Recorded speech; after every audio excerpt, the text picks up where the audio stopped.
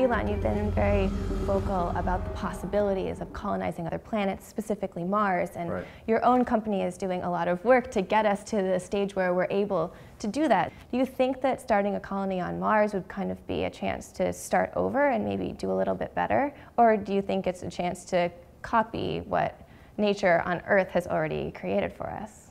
Yeah, I think it's quite likely that we'd want to bioengineer new organisms that are better suited to living on Mars. I mean, humanity's kind of done that over time by sort of selective breeding. You know, cows didn't evolve in the wild, Right. But that's a very slow process, requires, you know, hundreds of generations, whereas I think with actual bioengineering you could make that happen a lot faster, maybe with more precision. Ideally, long term, although this is a tricky subject, you'd want to write genetics. What do you mean by that? Meaning you'd want to create synthetic organisms. Completely synthetic organisms? Not necessarily completely, but you know, start with some base and then modify stuff. In the interest of colonization of other planets, are you relying on the research of government-funded space programs on the effects of, you know, being in space for long periods of time, or does SpaceX have any interest in doing its own research? Well, I think the verdict is in with respect to long-term existence in space, really mostly about zero G. In my opinion, it is certainly. Defining long-term, too. Well, certainly more than enough to get to Mars. Okay. You know, Mars is, if you have a low energy trajectory, like minimum energy trajectory, it's about 6 months. I think that can be compressed down to about 3 months. And it gets exponentially harder as you go lower than that, three to 4. I mean, and it's important to actually be at that level because then you can send your spaceship to Mars and bring it back on the same orbital synchronization. So Earth and Mars sync up every 2 years, and then they're only kind of in sync for about 6 months. So you know, and then you know they're really too far apart. So you've got to be able to go there and back in one go, and that's important for making the cost of traveling to Mars an affordable amount. Because you think of like what's the key thing to establish a colony on Mars? It's the cost per unit mass to the surface of Mars, or the cost per person as well. At a certain level, if it's too high, obviously there won't be such a thing. But if once it gets to a certain level, it will it's like a reaction. You know, the activation energy is sort of like the economic activation energy of a Martian colony. I mean, right now it's like, I don't know. If the last NASA estimate was $500 billion, and that was during Bush the First. So I would imagine today's estimate is $1 trillion. Now we're not going to go spend $1 trillion on sending like 4 people to Mars. So right now the cost of going to Mars is beyond what can be afforded. So that's why there's like no one's going to Mars.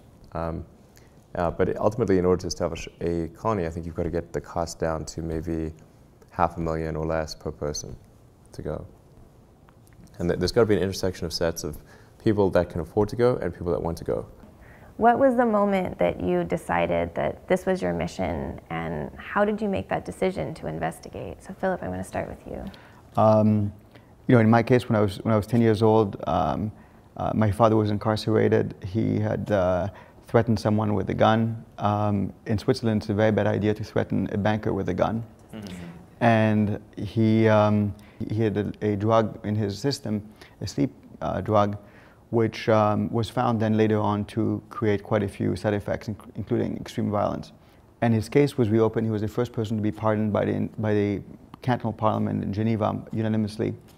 And at the time I thought, you know, he got away with it. He had a very good attorney. And I was trying to be sort of clinical about the whole thing. Ironically, 15 years later, I'm doing a PhD on sleep.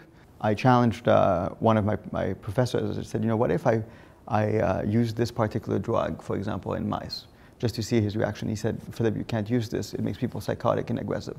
So once I had heard this 15 years later, you know, I thought, okay, this is perhaps my father was not as, you know, or was not guilty at all. So it was interesting. My first reaction was to pick up the phone and apologize 15 years later to my father that, you know, I had doubted his I innocence. thought you were just bullshitting. Exactly. Exactly. So it was interesting. And now, of course, we're helping some pharmaceutical companies come up with cleaner drugs. You know, that's exactly what we do. So it's really a very personal motivation. I guess it is, but I didn't realize that it was until I actually had begun doing it. Thank you for sharing that. So I guess I'll ask you the same question, Elon. Like, what drives you? Like, when did you realize that this work was important, and sort of what's your personal motivation behind it? I wouldn't say there was like one. It wasn't any one particular role model. I mean, there's certainly many people that I admire in history. You know, Tesla obviously being one of them. Yes. I think it stems because I had this like existential crisis when I was a kid, and tried to figure out what's it all about. And none of the books I read seemed to actually have a good answer. You know, so I read all the religious texts, and I read a bunch of philosophy books, and they're all quite depressing. Particularly the Germans.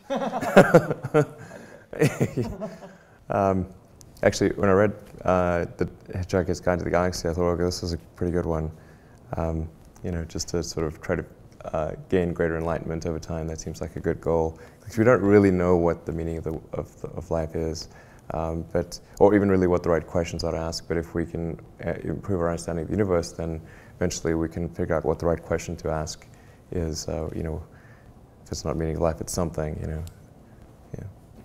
Well, I just want to thank you, Elon and Philip, for joining me here and sharing your thoughts about consciousness and enlightenment and technology and where we're going. I've really appreciated it, so thank you so much.